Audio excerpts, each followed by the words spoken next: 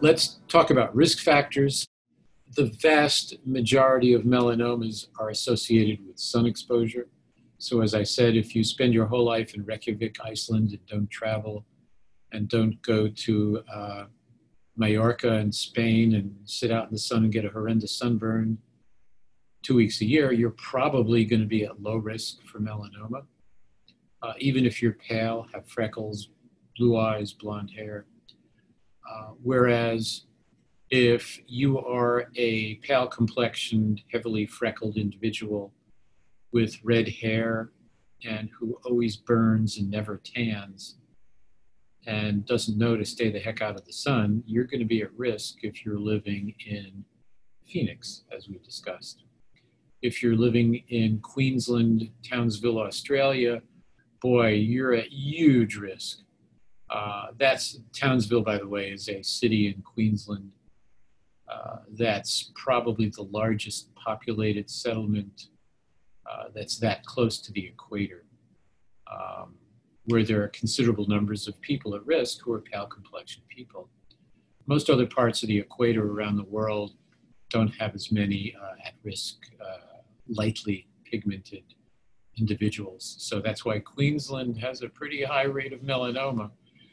The total population of Australia obviously is only about 1/10 out of the US, so in terms of total numbers, still the US has more, but per capita, Australia has a very high rate of melanoma, reflecting the risk factor of sun exposure, pale complexion, nevi, hair color, eye color.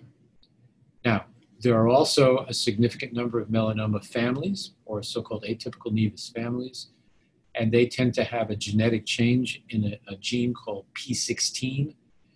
And the patients who are in the familial atypical mole families, many of them will have a history of melanoma before the age of 40.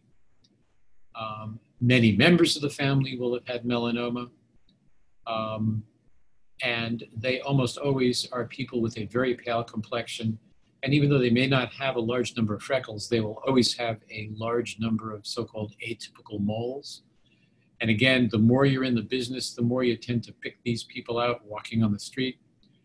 It's difficult to go to the beach, which I don't do very much anyway, as you can imagine. But when I lived in Southern California, if I'd go to the beach, it would be very awkward. You would see someone at a distance who obviously had a lot of atypical moles, and you would wonder, boy, are they aware that they're at risk? Or, gee, are they in an atypical mole family? So those are the major risk factors, and those are the things we have to be aware of. Genetically, interestingly, in metastatic melanoma, we're very conscious of the genetic changes. Strangely enough, it turns out that many of those genetic changes go way back early in the process. And even when you have a so-called atypical nevus, you can detect the same genetic changes that you see in a metastatic advanced melanoma, yet that genetic change doesn't have any operational significance. It's other genetic changes that have to develop to make the original genetic change be important. The other importance of genetic changes is more in advanced melanoma, when they could present something that's a quote target unquote. So we call them targetable mutations, and that's why the genetics can be important. You know, I think we already talked about those who are at greatest risk for melanoma.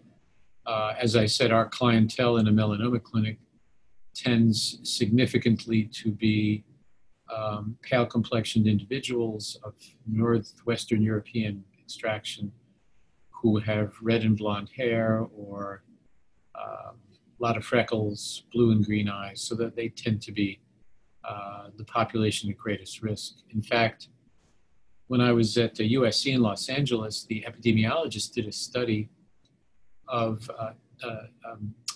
sun exposure, type of sun exposure, duration, and the risk of melanoma. They didn't want to do it in the general population. They wanted to get an at-risk population. So you know what they did? They spoke to the Department of Motor Vehicles in California, and they obtained a mailing list, which people had given permission for, of all people with green and blue eyes in Los Angeles. Because in California, you have to list your eye color on your driver's license. So that's how they got the at-risk population to send questionnaires to. Anybody who had green and blue eyes and you lived in Los Angeles and had a driver's license, that's a lot of people. But still, it's selected for the people at highest risk.